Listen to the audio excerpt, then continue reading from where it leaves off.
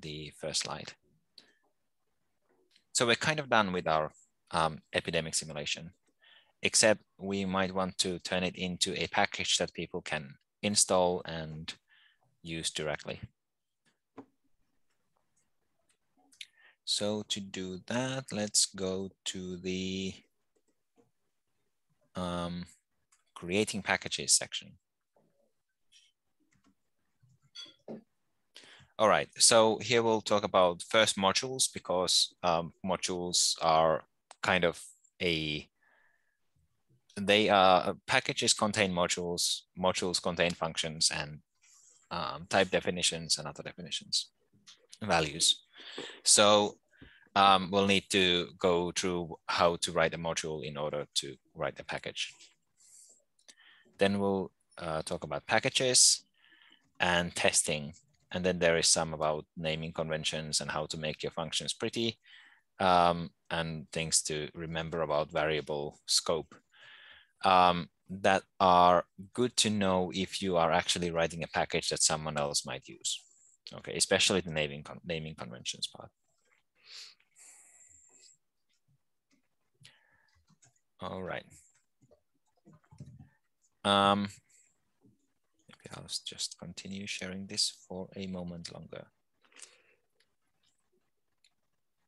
Okay, so yeah, so we've been using basically the notebook interface so far, and REPL, so what you get when you type Julia, that's called a REPL. Those are good for development, for changing things and testing them and sort of doing rapid changes. But at some point, it will get limiting to always have to run the notebook, and it is easier to automate things in a text file. It's also, so that is, I guess, mainly the use for scripts. That's when you start writing a script. You take the stuff in a cell, in the cell that's getting really long, or a bunch of cells you tend to always run in the same way. You take those and you put them in a file, and then you can either include them so that it doesn't take too much space, or you can run them using Julia, some file name .jl, and run the whole process. So that is, the scripts are basically just for automating the workflow.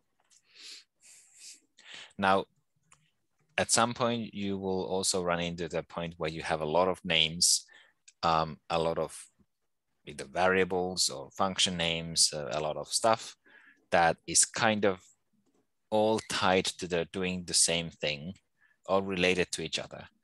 And then it makes sense to create a module. So modules work a lot like what we've seen packages do. So they contain other names. So a module is essentially just a container for a bunch of functions and bunch of structures, structs or types. And you can refer to them. You can either use the using keyword to get some of that stuff directly into the main namespace, or you can use module name dot to refer to anything in the module. Okay, so this is how you write a module.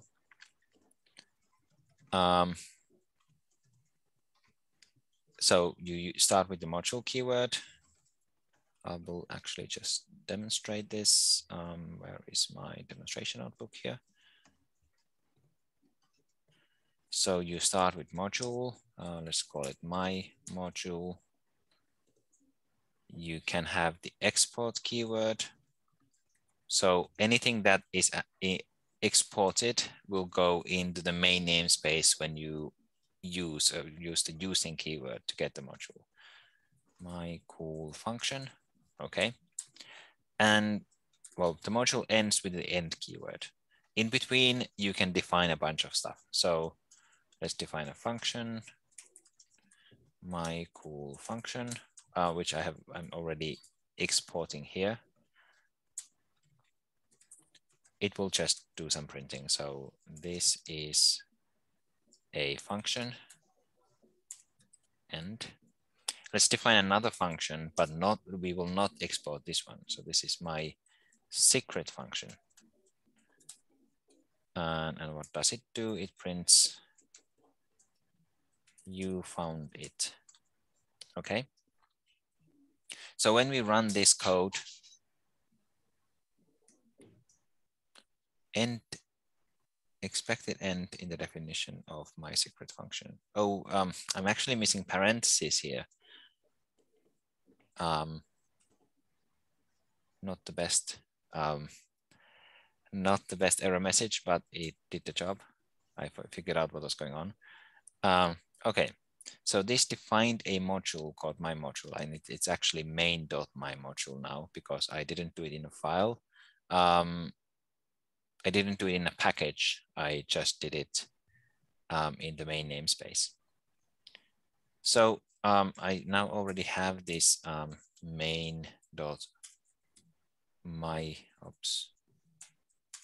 module. Okay, tab works to complete. So I can add a dot and tab to list all the stuff in there. These are standard in any module, and these are the two things I actually defined. By the way, you can also define, let's say x equals 2. Now it's warning that it's replacing it. That's fine by me. So now it also has an x. Okay. So yeah, you can inspect and basically see all of even the secret function in there. We can also use the using keyword, but now we have to do main.myModule. So this works. And now we have my cool function, but we don't have my secret function. It's undefined. It is still in my main with a lowercase a dot my module dot my secret function. So this will still work. You found it. Okay. So yeah, that the basic idea is I have a bunch of stuff that I've written for one specific purpose. So it makes sense to group them into a module to keep track of things. Now I could put this into a file. In fact, I have here. So I can have this in a file in, I think it's in notebooks, mymodule.jl. This is without the x equals 2 here, but otherwise this is basically the same. And then I can use the include statement to include that file. And it will, because it just takes the text in the file and plots it in directly into my code. It's the same as having this in the cell. It will give a warning replacing my module. Right, okay, because it's in notebooks. So this is the wrong path. Notebooks, right. So it will give a warning replacing my module. Okay. So that's kind of an easy first way of defining a module, or I mean, taking some functionality you have coded and putting that in a file in a way that kind of makes sense. But you have to use the include statement. You have to know the exact path to the file, and the module goes into this main namespace, which is kind of annoying. You could possibly get around that. I mean, actually, there is a way you can just say dot. It has to be in a using statement. So you can say using dot my module. Okay, it keeps giving me warnings because I keep re-importing the same module, but still. So you can just say dot my module instead of main dot my module here. But still, it would be good to not need to know where the file is exactly for this include statement. And it would be good to not need to specify where in the namespace the module is. And that's what packages does. So packages do. So packages are collections of, essentially it's one module, one main module plus a bunch of other modules. Oh, it could be just the main module, just one module is enough. That is, Julia puts in a place where that it knows where it is. So you don't need to specify the path. Julia knows where it is. So you just specify the name and that's enough. Now packages also have some more information like dependencies. You can specify all the libraries, all of the other packages that this package depends on. And when you install your package, it will automatically find and install those dependencies. And it can also define tests that will be run automatically. Well, that can be run using a single function called package.tests, package.test. But yeah, that's basically all the explanation needed here. We already did an explanation of the import, so we don't need to do that part in the notes. One thing that you commonly see in bigger packages is not really, it doesn't really make sense here, but you could, that you can in bigger packages use the include keyword inside, inside your module. So you could, for example, define this function, my secret function, in a file and then include it here. Now, since the function is really short, it doesn't really make sense to do that here, but sometimes you have such a big module that you want to separate it into a few different files. You can also create other modules and then you can use or import, let's say, you can say using example. You probably want to do that on top here. And I probably want to keep my second function. Okay. So yeah, you probably want to do that on top, maybe after the export keyword, like this. Okay, or import. Works just as well. Now, even if you use using, this example will still only be inside my module unless you want to export it here. So running using example inside a module doesn't mean that all the stuff in the example module goes into the main namespace as well. All right, it's 12. Would be a good time for a break pretty soon. Let's do one more thing. So we have been using these packages package to maintain our packages. So you know how to add or install a new package. And did we really do much else with the package? I mean, we did package.add and package.build in some cases because we had problems and so on. And so this is a relatively familiar package already. One more thing, well, we will go through a couple of new things to do with this, but there is a function called package.generate, which you can use to create a template for your own package. Now, there are better templates out there, but this is the basic template. We'll take a look and extend it a little bit. But yeah, Luca, remind me to mention or put in the notes the templating thing as well.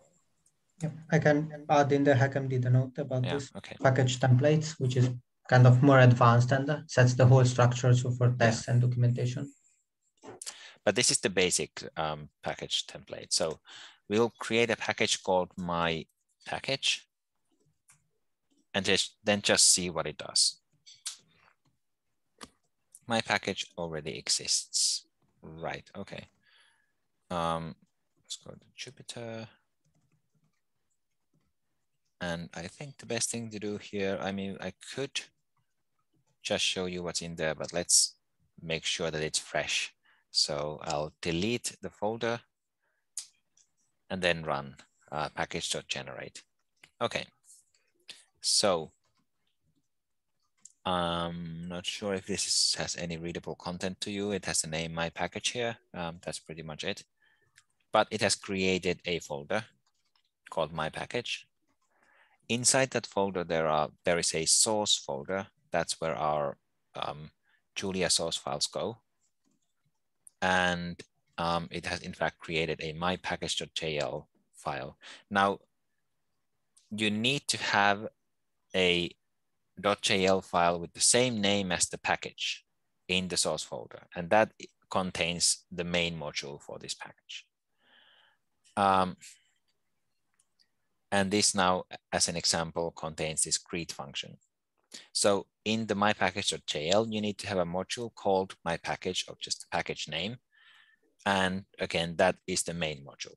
So when you type using mypackage, that will not work quite yet because we haven't added this package, but it will import this module. Okay, so there was another file, project.toml, that's kind of unreadable at this point. Well, it has the name. It has a unique identifier for your package, and it has some information it pulled from my Git. Is it from Git or is it in a separate place? It might ask you for your name and email and a version number. Now we will be adding we will be using the packaging system to automatically add some information here. You don't need to manually change this file, but it contains the information necessary to install this package. Okay, so before we go on a break, let's do one more thing. Let's use this package. So if you haven't been typing along, please type this using package and package.generate, and then then we'll do package.develop. So this is like package.add, except that when we change the contents, it will detect that and update the package. So if you use package.add, it will just go into some folder in the Julia path that you don't even know about, where Julia knows exactly where it is, but you don't. And you cannot actually then change it without, at least you had to manually run package.add to change it. So doing it this way using package.develop means that it will follow your changes in the directory. The way I was recommended to do this, it's using a function called package spec, but maybe Luca, you know a better way, because having to run two functions is more than I would expect. But you need to provide a path to the develop function in some way, and that is for this package spec method.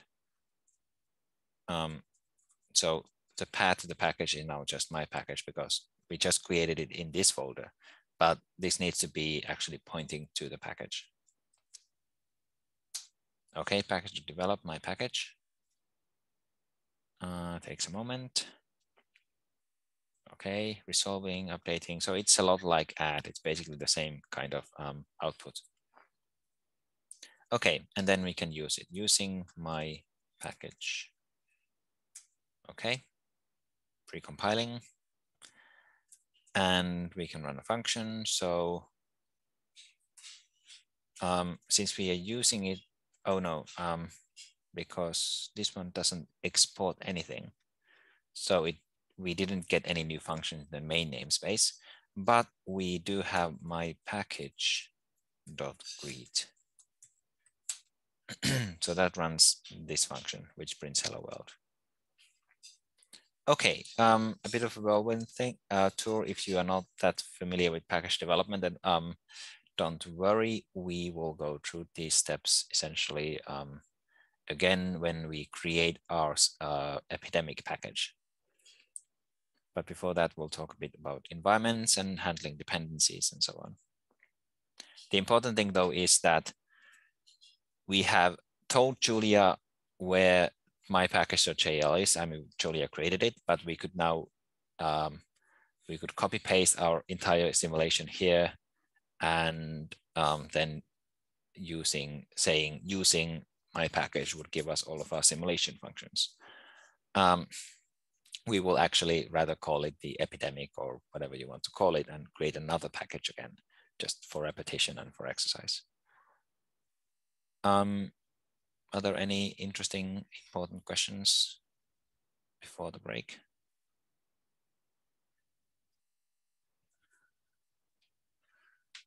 Right, yeah.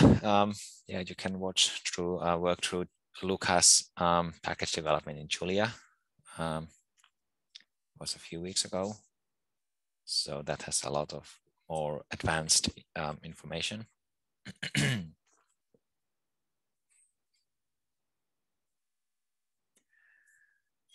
But yeah, unless there is something else. There's also something in the chat.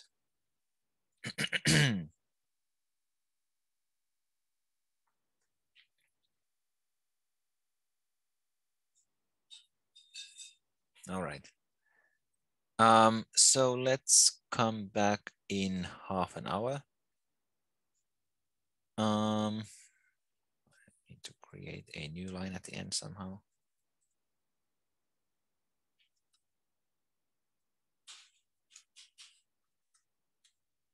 Like that, okay. Oh, sorry, it didn't work as I intended. All right.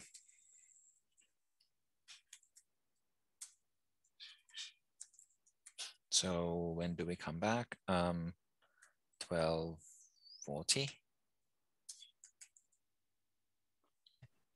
That's the tiebreaker then. So it is time to continue. So this was completely expected, but still we don't have time for everything. Oh, one thing actually that I was going to add here, strings and IO.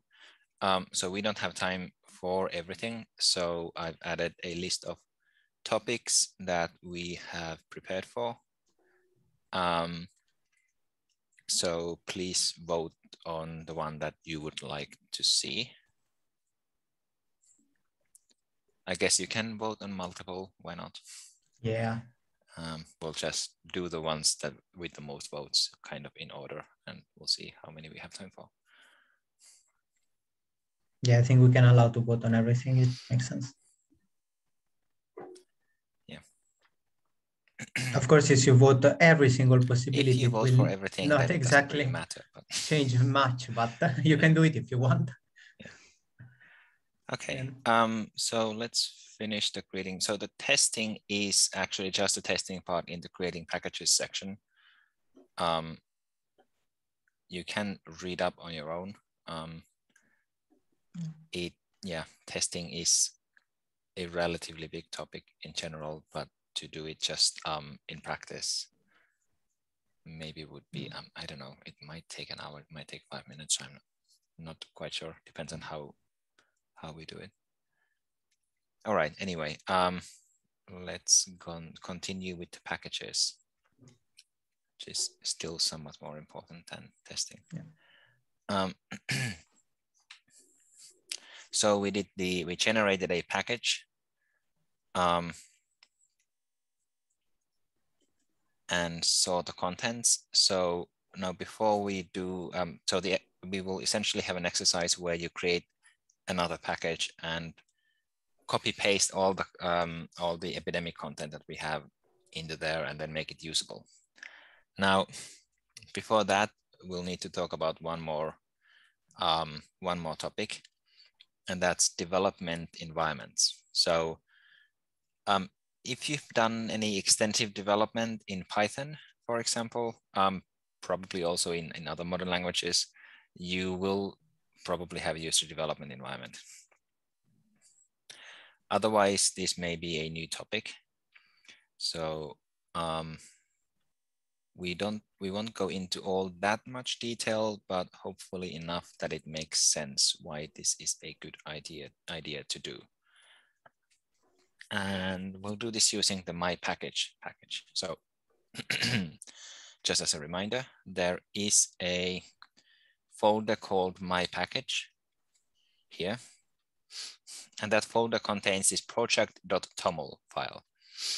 Now, this isn't just for packages, any folder can contain a project.toml, and that can then contain a list of packages that whatever the project that you are working on in that folder needs those packages. That's just a good practice thing to, when you pass a project on to someone else, they can run it because they know what packages are needed. Now, development environments automates most of that work. So first we'll need to specify a project, and to so we again use the package, so pkg package to do this. So to specify a project, you actually specify a folder, and then that folder will contain the project.toml file. Let's use my package. Now, again, it can be any folder. This happens to be a package folder, and every package folder will contain a project file. Okay, so first activate my package. Now,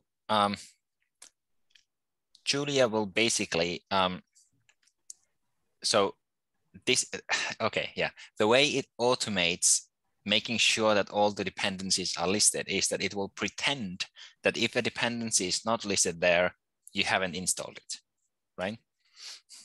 So if I do using plots, we already installed plots in the previous exercise, so I should have it. I in fact do have it on my system, but it says package plots not found in current path.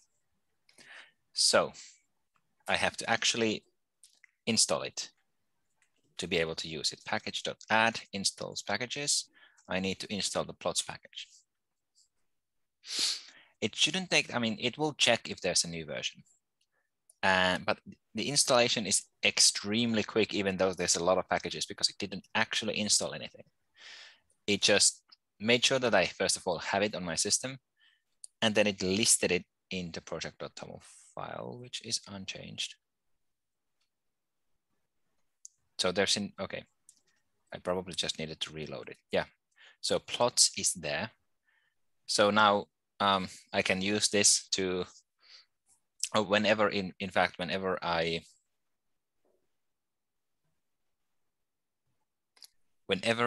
install this package, it will automatically install the plots as a dependency.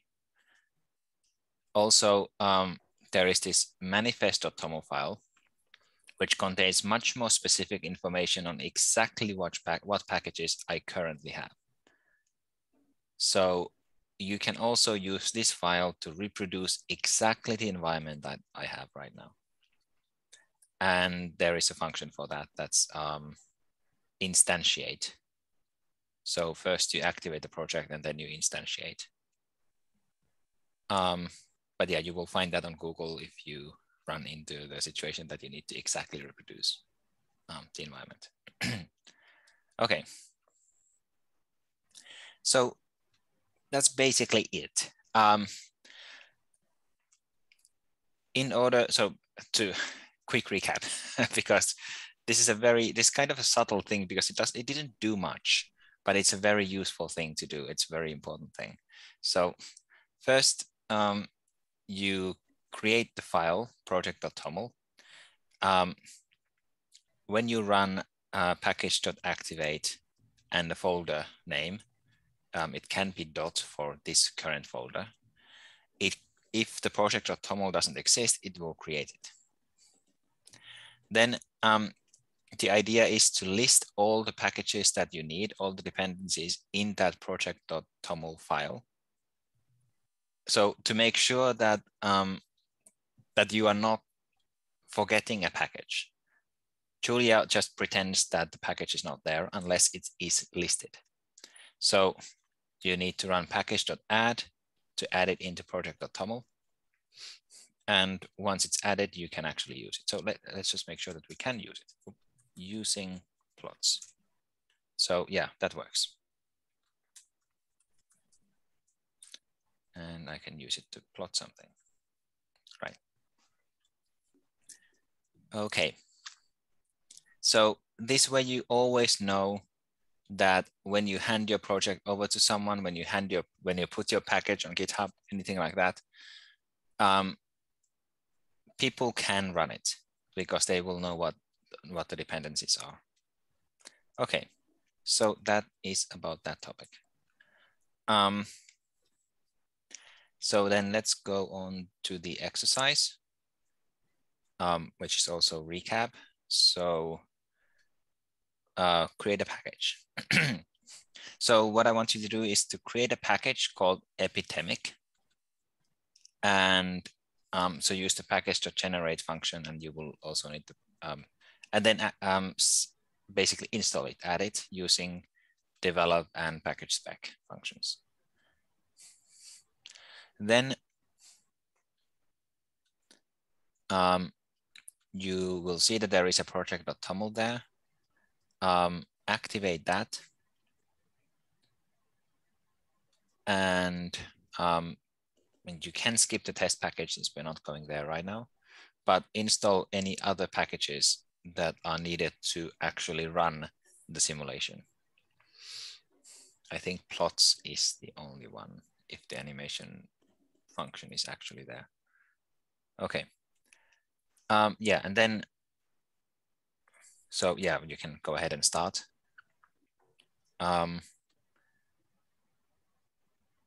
The epidemic.jl is here in the root folder of the source material. It has using plots here, so you will need plots. So then just copy all of these functions into the new module you have created, so into the package. Then you should be able to do using a,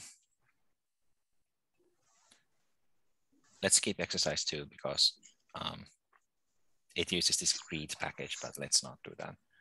Well, I mean, it uses this greet function from the default package. Let's just go into, so do exercise 1, create the package, and then exercise 3. So paste the contents of epidemic.jl into the source, into the module, and then use add an export line and export everything you need to run the simulation. Okay. I will give you 10 minutes to do this to get ahead of me, and then I will start walking through the. So yeah, it is in fact a good point that we activated the my package environment. I also have it activated. So running package.generate will work correctly. So to create the epidemic package, I would run package.generate epidemic, and it created 2 files. So now there is a file called, you cannot see the whole screen. Okay, there's a file folder called epidemic. It has its project.toml and a source epidemic.jl file. Okay, and this is exactly the same template with the hello world that we saw before. Okay, now to start, so that I can install it in the normal way while developing it, I can use the package.develop. And for that, I need the package spec function to get the package from the path. So another path is epidemic. Okay. I have an error.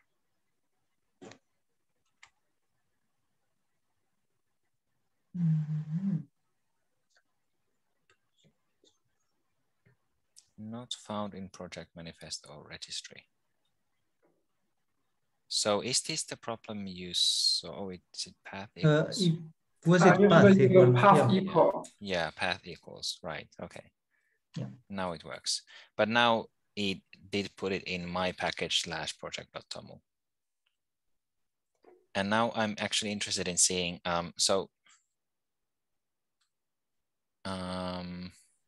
here, if I reload this file, it now has the epidemics package as a dependency. Yeah, if that happens by mistake, you can always delete it. But let's just keep it there. All right. Now I'm actually interested in, so what happens if I deactivate my package environment?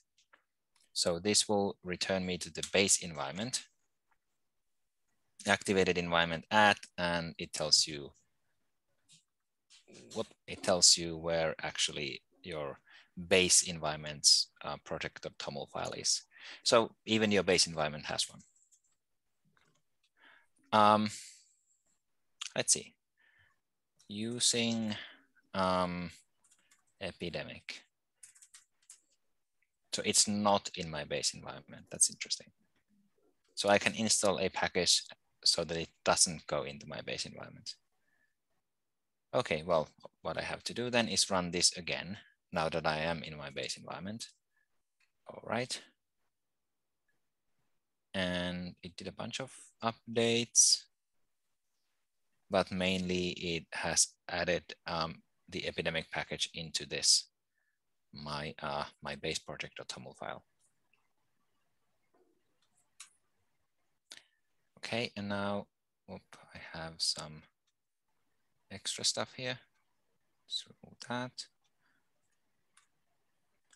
Now I can run using using epidemic properly. Okay. Now the idea was to go, so this is the epidemic.jl file. The idea was to go, I have it open in a different window here, to go into epidemic.jl and just copy everything and put it into this source file, this epidemic.jl. So let's put it here. Okay. And now I can run using epidemic. And I'm not exporting anything, but I can still run, let's say, make plants. Is it with a cap? Oh, well, let's just use a tab to find out. Epidemic dot. Oh, it didn't update. That's annoying. Yeah, that's the typical trap that if you don't have revise, if you're not using revise to track the changes. So the develop doesn't do that alone. No, it's a typical of Julia that if you want to track the changes in your source code, you should use revise to track the changes in the package. Yeah. And then just updating the source code will like track the changes and update. But if you're not using revise, then you should, well, basically you have to kill the REPL and restart. My environment. Yeah. But on the bright side is that if you use Visual Studio Code for development with the Julia extension, then that will actually use revise by default, so it will work without you having to know it. Yeah. Which actually I'm not sure it's a good thing that it works without you knowing it, because then when you are somewhere else, it doesn't make mistakes work, so. outside. Yeah. Yeah, so the take-home lesson, I guess, is that if you want to develop packages, check out this revise.jl package. It's fundamental for your workflow. Make it easier. Or at least, I mean, if you want to develop packages using the REPL, test them using the REPL or using a notebook. If you are, if you're running scripts, then this will always work because there is if you no just kernel include to the restart. script, yeah. Okay. Anyway, now we have restarted the kernel. Sorry. No, I mean by packages, I guess I meant more library, but yeah. But yeah. Okay. Well, I guess the difference is libraries are bigger. Yeah, I guess. I mean, libraries are generally packages. I'm not sure if it goes the other way around. Yeah. Okay, anyway. So now we have updated the kernel, restarted the kernel, we run using epidemic again, loading plots into epidemic model from project dependency feature, okay. So there is using plots here. Maybe I should just make this bigger or just make the window smaller. Okay, so there's using plots here, but in fact, the project.toml doesn't contain plots. So I have it installed so things will work, but it's not a very, it's currently not very stable. If somebody else tries to install it, it might break. So, but yeah, we can run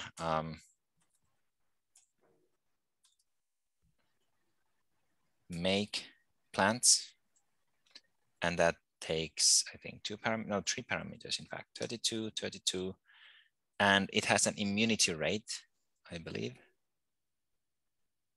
Yes, it does have an immunity rate. So here's the source. Whoop. And immunity rate is the probability that a cell is created as immune instead of uninfected. So let's create some immune plants, 0.2.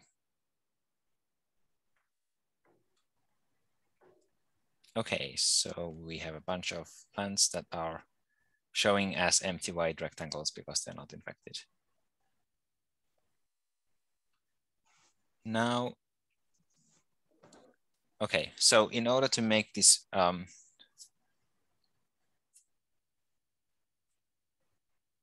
well, yeah, so we can currently run the simulation.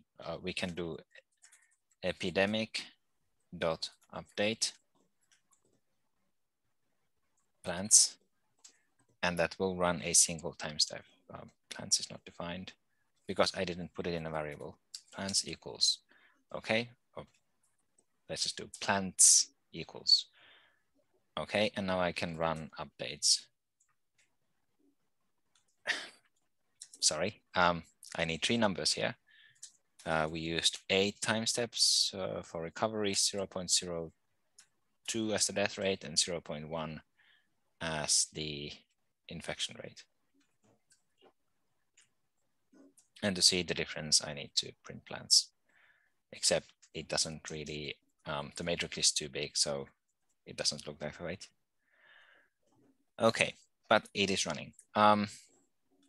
Let's say 2 colors dot plants like this. 2 colors is not defined. I think if it's defined in the package, it's not exported. Sorry, yes, this is exactly what I was going to get to in the next. Epidemic. Okay, right. The first time you run it, it compiles it, so it takes a moment. But there we are. So yeah, to get rid of this epidemic dot, we can do a bit more work. So we can go here and write export and then list all the functions we want to export. So we want to export make plants, probably update.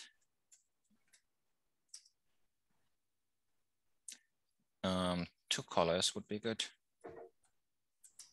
Anything else? That, I guess that's it. Maybe count infections and count deaths.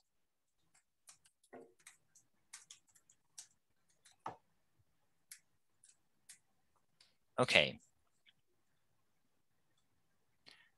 Now again, if we restart,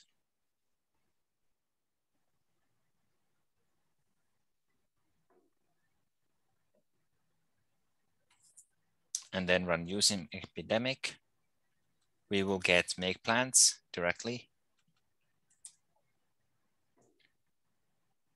We will get update directly, and we will get 2 colors directly. Now it's still complaining to me about the fact that the project.toml doesn't list plots as a dependency, but it does run using plots. So to fix that, I will do what we just did. So right now we can run a couple of updates here. So we have a lot of immune cells, so it might not even get very far. Immune plants. So to add the plots as a dependency, you could do it by hand, but I mean that this I have no idea where to get this, and you shouldn't need to know. So we'll do package.activate epidemic. I mean, you shouldn't need to know because you shouldn't be doing that by hand. There's a much easier way to do it. So you do then package.add plots. Package is not defined. Yeah, so we need using package. Okay. Yeah. Plots should plots be a string. Is not right. It needs to be a string because plots itself as a variable is not defined.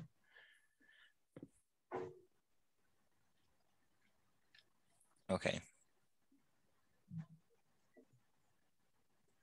So it actually fetches the latest version information from the registry.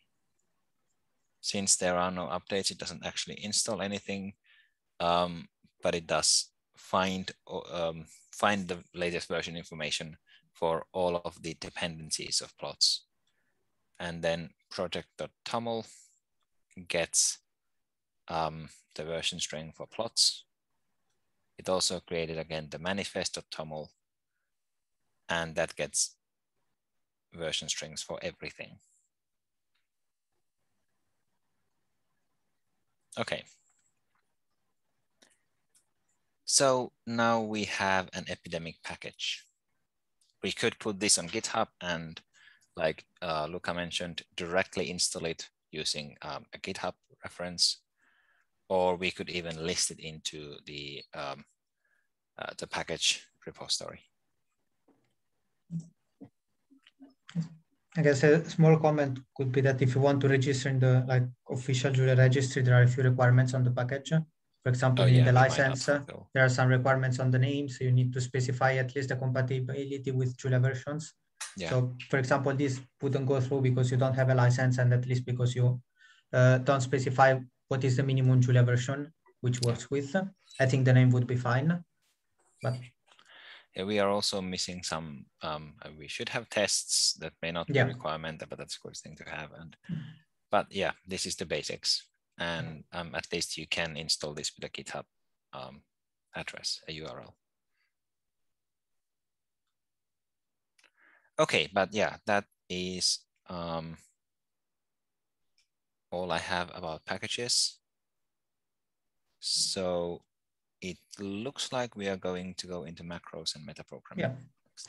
Should we have a break before it, or should we go straight now till the end with metaprogramming? We started at 22, right? So I think we've been going 35 minutes. I mean, yeah, but I think yesterday one feedback was that after the lunch, we had the whole session with only 5 minutes in the middle.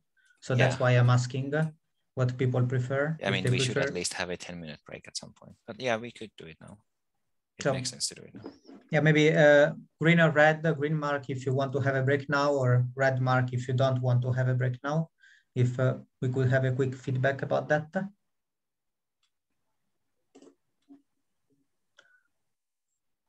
So you, Jarno, want to have the break? Yeah, well, yeah. I mean, okay. Because then we have a longer session. Yeah. No, I'm just testing. Yeah. So 10 minutes break now, 10, 5, 10. 10? Yeah. How long would the break now? Yeah, that's 10 minutes. 10 minutes. Yeah, 10 minutes and then a short introduction about macros and metaprogramming.